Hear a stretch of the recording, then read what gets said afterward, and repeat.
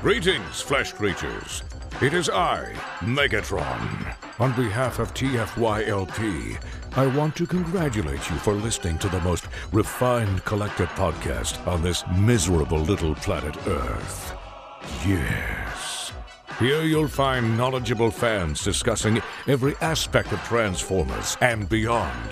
Now, enjoy the show while I continue my path to complete conquest of all of you miserable biological entities. Predacons, terrorize! Hi, and welcome to another episode of Cut the Tape. I am Rick Alvarez. Thank you so much for being here today. You know, I'm just getting ready to open up some toys, and I'm looking at the quality of my tools, and I'm thinking it's time to change the blade. Yup, it's time to change the blade. I have a certain set of tools I keep set aside just for toys. Knives, sharp sticks, blunt rocks that I use, different things to open packaging.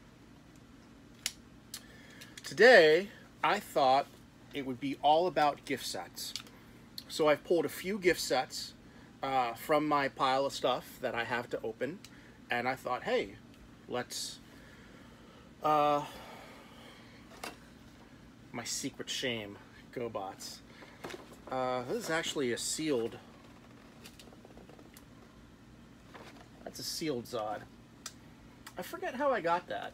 Price tag says $7.99, marked down from $9.99. Anyway, gift sets. Let's start with this. This is a Transformers Robots in Disguise, Robots in Disguise version 2. The original came out in 2000 as Car Robots, Transformers 2000. This is Transformers Robots in Disguise, Platinum Edition, Entertainment Earth exclusive. Now, what's important is this Grimlock here. So this Grimlock is the War for Cybertron Grimlock. Or, is it War for Cybertron? Fall of Cybertron. It's the Fall of Cybertron Grimlock, but it's heavily remolded. It's got the RID face and the RID Beast Mode face. This Bumblebee is the same Bumblebee we've gotten before, only it's in exclusive colors, and it comes with sword. Excellent. The weapons for Grimlock are the pre-existing weapons from the Fall of Cybertron version. So they took Grimlock and they retold him into Grimlock. That's kind of like us taking, we took Cybertron Blur and then retold him into Shattered Glass Blur. And if we had thought about it more, we should have realized that, well, we're just changing the head to make it look like Blur. We should have just picked a better toy. But I'm happy with the toy that we picked. Anyway, this Grimlock came packaged by himself in Japan. It was a big item in Japan. I missed out on it when Takara Tomy released it. Getting it in the gift set was the only way you can get it from Hasbro. Ship. So, we've cut the tape. It's been a while since I've opened a RID toy. Instructions are very plain. I mean, they're almost as plain as the instructions you would see on the top of a G1 box where it says start, change, change, finish. So here we are. Man, I've really wanted to open this for a long time because I've wanted to play with that Grimlock. And I'm finally setting up a lot of my loose figures into the display cases. So, what better time to open this because I've set up a lot of my RID figures. Do I have my pliers? No, pliers are MIA. I'm gonna use a knife. Yes. Oh, nothing like a fresh blade. Woo. It's like that first sip of tea in the morning. I used to be a really heavy coffee drinker, like 4 or 5 cups in the morning. And then I switched to tea. And now I find that coffee is like a once in a while thing, and it's like too bitter. All right. Here he is. It's Bumblebee. Yes. The show where he was the de facto leader of the Autobots.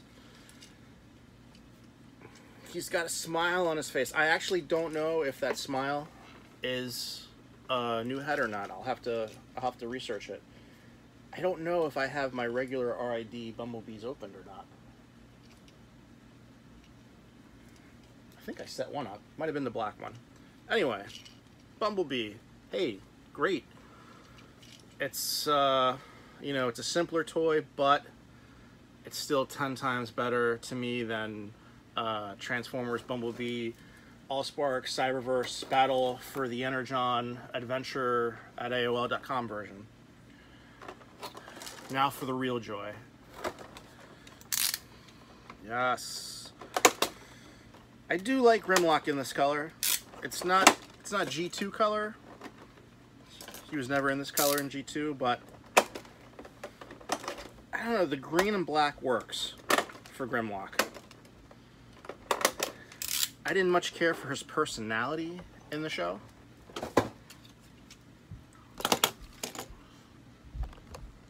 There we go. But this is a kick-ass toy. I actually got, do I have one here?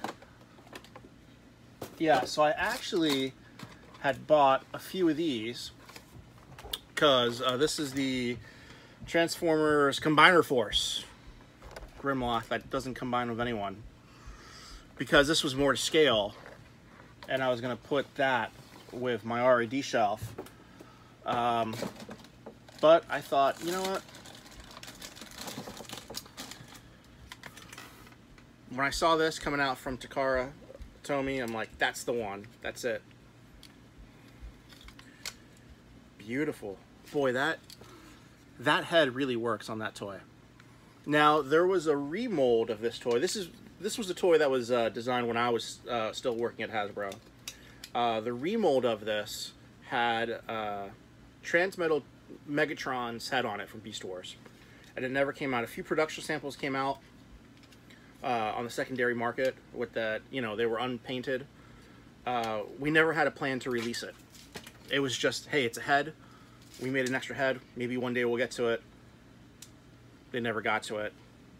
This mold should still be available. I really hope one day they go back and get to it.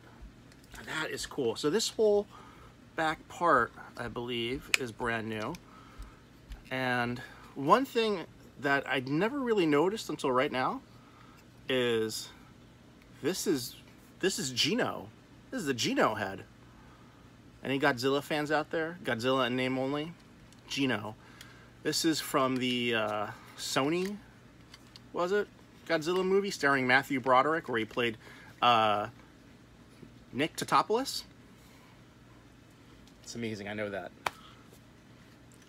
You know, it wasn't a bad movie. It wasn't a Godzilla movie. It was just a big giant T-Rex attacks New York movie. If you look at it like that, it's a great movie.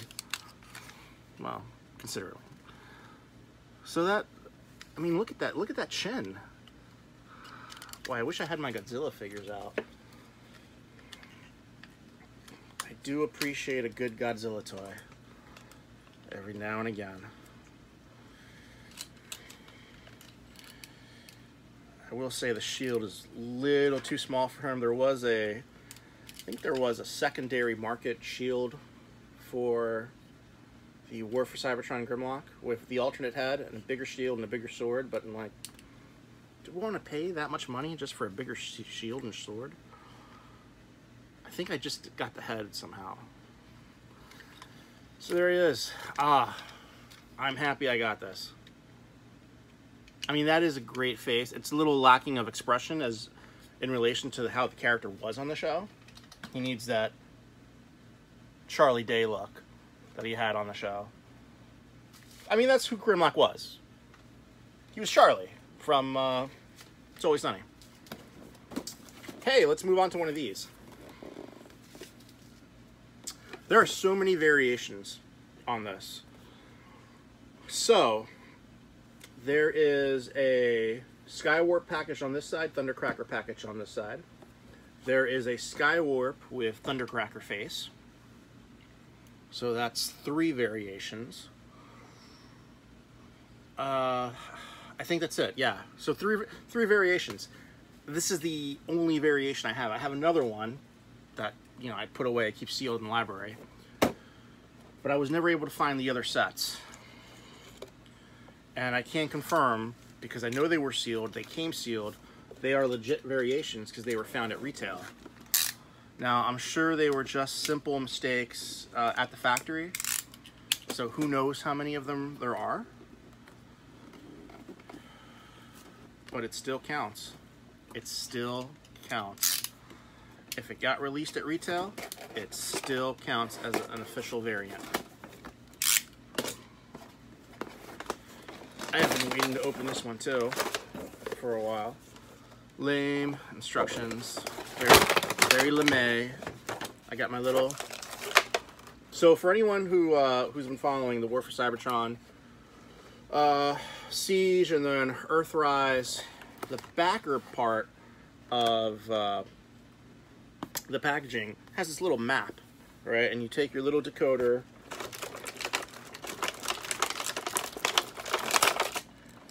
which is similar, inspired by G1, or you take your G1 decoder if you have one laying around.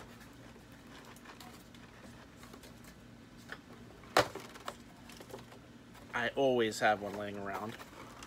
And you just kind of run it through there, and does it say anything? No.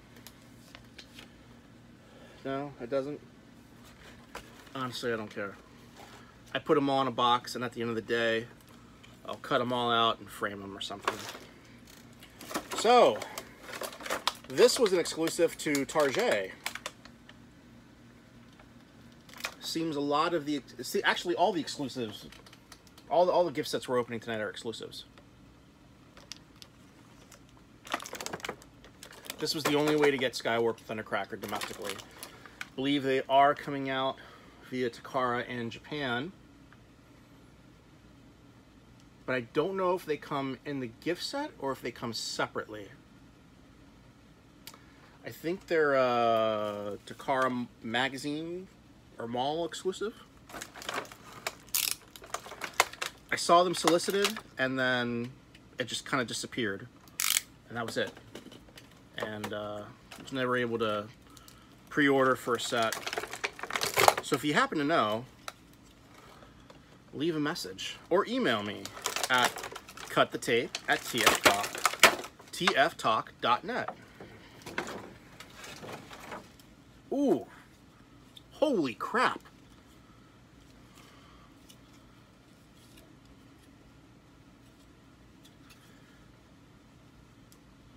This has the stiffest joints in the world. It's amazing. This one's not as stiff as this one, but this is great. Oh my god, this is better than the actual Starscream that got released in retail. Wow. Wow. I'm really impressed with how stiff the joints are.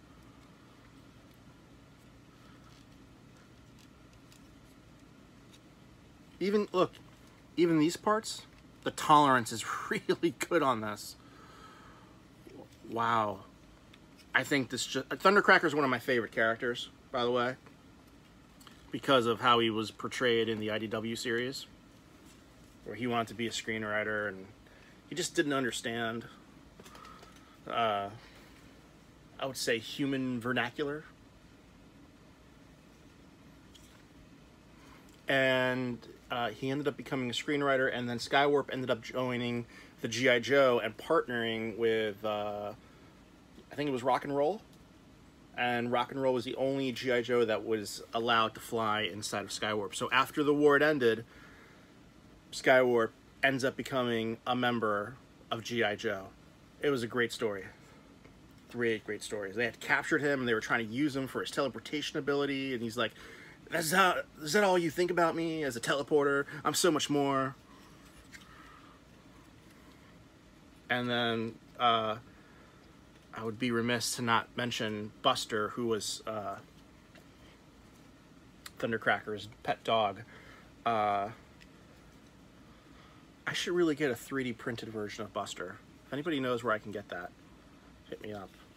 Excellent. Very good tolerances on this. Wow. That has made my day. I am super happy with that. Moving on. This was acquired today. Yes, this is another Target exclusive. This is the Pesticons. Transformers, Bumblebee, Adventure, Cyberverse, Cybertronian Villains, Gruesome Chomp Action Gift Set. It comes with it's 2020, the year of Grotesque. It all starts, some people say Grotesque really started back in like 87 when the original Grotesque figure came out. I say no. I say the reign of Grotesque began when was it Buzzclaw repaint from Beast Wars came out in the Transformers Universe toy line as a 2-pack with, gosh, I want to say maybe it was Tankor from Beast Machines.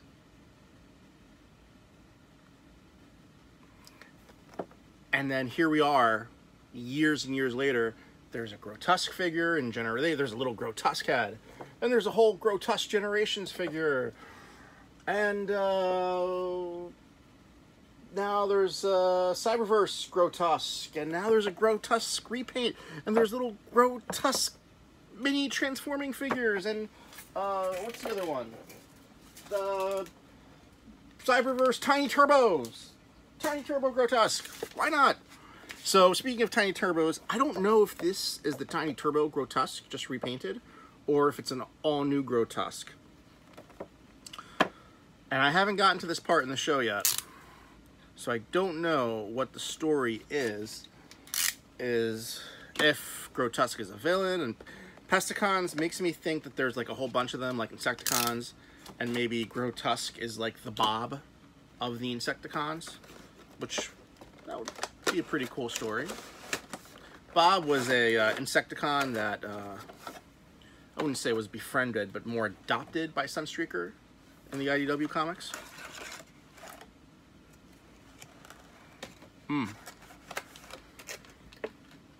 I had this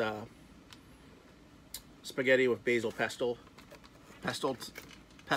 tonight that I made, and it's got like that one little leaf of pesto stuck in my teeth, and it's driving me crazy.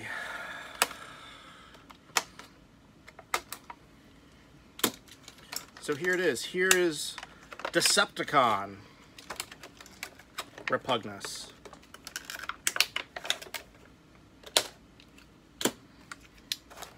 So this is the same figure as the oh man, I just had him out here.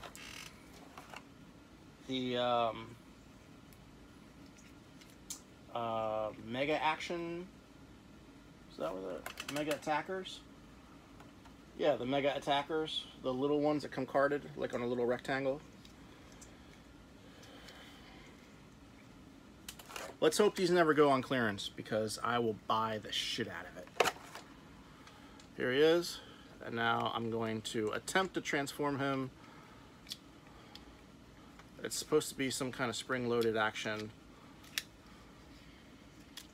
Hey, there it is. Oh, okay. That's what it is. That's what it is. I think I opened Grotesque on another episode. I opened him, talked about him for 2 seconds, put him on the shelf. I probably won't pick up that toy again for another couple years. That's not true. I have a dusting routine that I go through. I feel like this is just like drawing everyone's attention. Anyway, Grotesque in delicious Decepticon colors, they work for him. If there was a G2 Grotusk, that would be the colors. I like that. Now, we get 3. I think this is the Tiny Turbo one. If it's not, please forgive me. I don't claim to have 100% accurate information 100% of the time, but 50% of the time, I'm accurate 100% of the time. So, oh, look at that. They're like, mommy, daddy, mommy, baby. So we have our little Grotusk, little Pesticon. He stands up. And there he is in robot mode.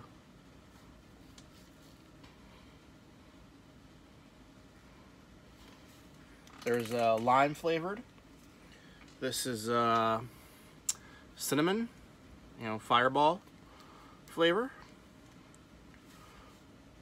That color also works for Grotusk. And then we have, I would call this Mountain Mist.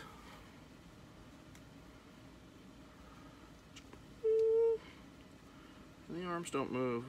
He's got waist articulation, but the arms don't move. I wonder what the millimeter is. That 3 millimeters? We can put like little 3mm weapons in there.